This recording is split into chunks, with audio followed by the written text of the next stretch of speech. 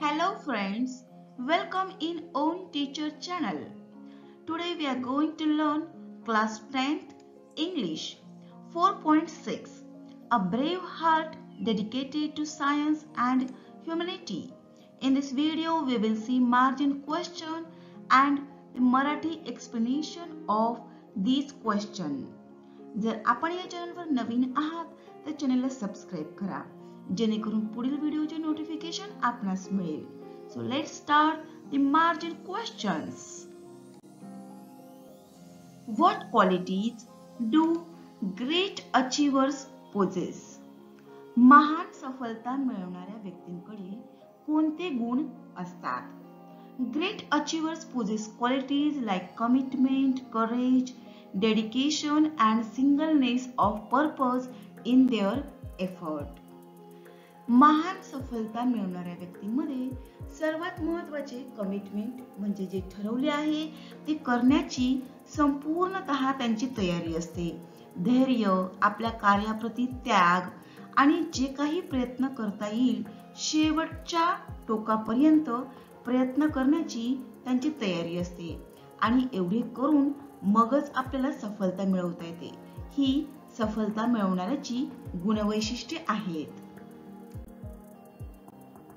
What information do you get about Mary's early life? मेरीच्या आरंभीच्या जीवनाविषयी आपणास कोणती माहिती मिळते? Mary was born in a poor family. Her childhood dream was to study science in Paris, but her father could not afford the expenses for this. So she worked as a governess and saved a little money and went to Sorbonne, the University of Paris, to study science. Thus, she worked hard in her childhood to fulfill her dream. मेरी ही अत्यंत गरीब अशा कुटुंबात जन्मलेली होती. तिचे लहानपणीचे स्वप्न म्हणजे पॅरिसमध्ये विज्ञानाचा अभ्यास तिला करायचा होता, पण तो खर्च हा तिच्या वडिलांना परवडणारा नव्हता. त्यामुळे तिने जॉब करून पैसे जमवले आणि तिचे स्वप्न पूर्ण करण्यासाठी म्हणजेच पॅरिसच्या विज्ञानाच्या अभ्यास केंद्रात ती गेली. अशा प्रकारे तिने आपले स्वप्न पूर्ण करण्यासाठी लहानपणापासून खूप मेहनत घेतली. What are the signs of poverty suffered by the young couple? त्या तरुण जोडप्याने दारिद्र्याची कोणती लक्षणे सहन केली? The young couple was very poor indeed. They started their journey from a shabby laboratory. They took a flat in Paris which contained hardly any furniture. Mary used to work and settle down to study in laboratory in a wooden shed near their flat. It had a leaky skylight and an earthen floor. All these things are the sign of poverty suffered by the young couple. ते तरुण जोडपे अत्यंत गरीब होते. त्यांनी त्यांच्या जीवनाचा प्रवास हा एका तुटक्या लॅबोरेटरी पासून म्हणजेच प्रयोगशाळेपासून सुरुवात केली. या ठिकाणी त्यांचे जे घर होते तिथे एक लाकडी झोपडी वजा शेड त्यांनी उभारले होते. त्या ठिकाणची जमीन मातीची होती. उतरत्या छपरात बसवलेली खिडकी ही गळकी होती. मेरी आपले रोजचे घरकाम आटपून या ठिकाणी अभ्यास करायसाठी बसत असत. ही सर्व लक्षणे त्यांच्या गरिबीची, दारिद्र्याची होती जी त्या तरुण जोडप्याने सहन केली. Why were the two new substances named polonium and radium? त्या दोन नवीन पदार्थांना पोलोनियम आणि रेडियम असे नाव का देण्यात आले? When Perry and Mary found two new substances in their new discovery, she called one polonium in honor of her country Poland and being the most powerful of the radioactive elements. Another was called radium. ज्यावेळी मेरी आणि peri यांना polonium आणि radium हे दोन घटक सापडले त्यावेळी तिच्या पोलंड या देशाच्या सन्मानार्थ एकाचे नाव पोलोनियम असे ठेवण्यात आले. तर दुसरा जो पदार्थ होता तो अत्यंत शक्तिशाली क्षकिरण विसर्जक आहे, म्हणून त्याचे नाव रेडियम असे ठेवण्यात आले. What proves Mary's willpower? मेरीची प्रबळ इच्छाशक्ती कशावरून दिसते? They were poor and pitchblende itself was an extremely expensive substance which they could not afford to buy in large quantity. They, however, sacrificed all the luxuries of life to save money to buy whatever little amount of pitchblende they could. They lived in utter penury, not buying costly food and warm clothes for the extremely cold Persian winter. Often they could not sleep during the cold night due to lack of warmth. Overwork seriously affected Madame Curie's health. Often she was forced to leave the laboratory to take a much needed rest. Her husband begged her to give up the struggle, but she resolutely refused. All the above incidents prove that Mary had a strong willpower to achieve the aim of her life. Marie Curie हे दोघेही अत्यंत गरीब होते आणि pitchblende हे अत्यंत महागडा असा हा घटक आणि त्यांना प्रयोगासाठी तोच जास्त प्रमाणात हवा होता. पण पिचब्लेंड खरेदी करणे हे त्यांना परवडण्यासारखे नव्हते. त्यावेळी त्यांनी तो पदार्थ मिळवण्यासाठी आपल्या सर्व सुखसोयींचा त्याग केला आणि त्यापासून जे काही थोडेफार पैसे वाचत त्यापासून ते पिचब्लेंड विकत घेत आणि स्वतः मात्र अत्यंत दारिद्र्यात राहत असत. पॅरिसच्या कडाक्याच्या थंडीत देखील ते चांगले अन्न, गरम कपडे विकत घेत नसत आणि कित्येकदा ऊब न मिळाल्यामुळे गारठ्यामुळे ते रात्रभर झोपू शकत नव्हते. या सर्व अतिश्रमाचा मेरीच्या तब्येतीवर परिणाम झाला. अनेक वेळा विश्रांती घेण्यासाठी त्यांना जबरदस्तीने प्रयोगशाळा सोडून जावी लागे. त्यांच्या पतीने त्यांची एवढी धडपड न करण्यासाठी त्यांना खूप वेळा विनवणी केली, पण त्यांनी त्यासाठी ठामपणे विरोध केला. या सर्व गोष्टींवरून मेरीची अत्यंत प्रबळ इच्छाशक्ती दिसून येते.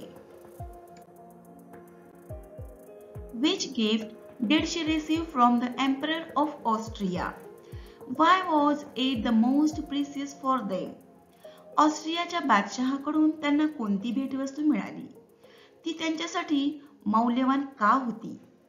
Pitchblende is a very expensive substance which Perry and Mary could not afford to buy in large quantity for their experiments. The Emperor of Austria was an admirer of the Curies, so he gifted them a ton of pitchblende so that the Curies could carry out their experiments easily. Pitchblende हे अत्यंत महागडे असे होते, त्यामुळे peri आणि मेरी हे मोठ्या प्रमाणात ते विकत घेऊ शकत नव्हते. पण ऑस्ट्रेलियाचा बादशाह हा त्यांचा प्रशंसक होता, त्यामुळे त्याने 1 टन पिचब्लेंड त्यांना भेट स्वरूपात दिले. त्यामुळे आता मादाम क्युरीचे प्रयोग हे त्यांना सहजतेने करता येणे शक्य होते.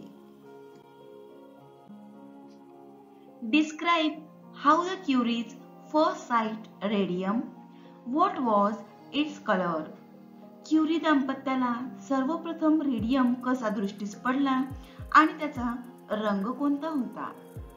After continuing their work for more than 4 years, on a September night, the Curies, after a day's tiresome work, went to the laboratory to have another look at the hundreds of small bowls into which they had poured filtered pitchblende. While moving forward in the dark laboratory, they found rays of soft bluish purple light coming from the small glass covered bowls. Thus, they sight the radium for the first time. Its color was bluish purple.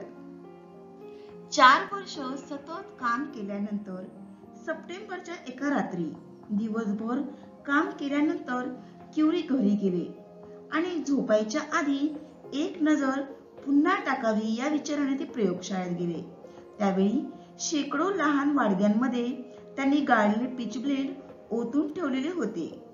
त्या प्रयोगशाळेमध्ये त्या जसे पुढे जाऊ लागले तसे त्यांच्या सभोवती काचेने झाकलेल्या त्या लहान वाडग्यांमधून मंद निळसर जांभळा प्रकाश पसरत होता आणि हाच रेडियम होता. म्हणजे त्याचा रंग हा निळसर जांभळसर असा होता. How is radium used in the medical field? वैद्यक क्षेत्रामध्ये रेडियमचा उपयोग कशा प्रकारे होतो? The benefits of radium in the world of medicine are incalculable. It has been used with great effect in the treatment of cancer. The bacteria of such disease as typhus, cholera, and anthrax can also be killed by radium. So, it was a great gift in the medical field. वैद्यक क्षेत्रामध्ये रेडियमचे फायदे हे खूप आहेत. कर्करोगाच्या उपचारामध्ये ते अतिशय प्रभावीपणे काम करते. संसर्गजन्य साथीचा ताप, पटकी, गुरांचा सांसर्गिक रोग या अशा रोगांच्या जीवाणूचा नायनाट करण्यासाठी रेडियम अतिशय महत्त्वपूर्ण कामगिरी बजावते. How did peri meet with and early death? Peri यांचा मृत्यू अकालीच कसा झाला? In 1906, Perry was knocked down and killed by a horse-drawn wagon. Mary clung to his lifeless body and remained disconsolate. 1906 मध्ये घोडागाडीने उडवल्यामुळे पियरचा अपघाती मृत्यू झाला. त्यावेळी त्याच्या पार्थिवाला बिलगून मेरी ही विषण्ण अवस्थेतच बसून राहिली. What makes Marie Curie an exceptional scientist? कोणत्या कारणामुळे मेरी क्युरींना असामान्य वैज्ञानिक मानले जाते? In 1903, the Curies along with Henry Becquerel were awarded the Nobel Prize for Physics for the discovery of radium and polonium. They wished they could have patented their discovery and become rich, but this noble woman refused to do so and gave it free to the world to be used properly. She worked selflessly without accepting money. Her humanity and selflessness make Marie Curie an exceptional scientist. 1903 मध्ये radium आणि पोलोनियमच्या संशोधनाबद्दल Henry बेक्वेरेल यांच्याबरोबरच क्युरींना भौतिकशास्त्रातील Nobel किताबाने सन्मानित करण्यात आले आणि आपल्या संशोधनाचे पेटंट घेऊन त्या श्रीमंत बनू शकल्या असत्या. पण या महान विदुषीने तसे केले नाही. उलट त्यांनी आपले संशोधन योग्यपणे वापरण्यासाठी जगाला विनामूल्य समर्पित केले. तिच्या या गुणांवरूनच ती असामान्य वैज्ञानिक असल्याचे सिद्ध होते. So friends, thanks for watching this video. Don't forget to like and share. And if you have problem regarding this video, so please comment me.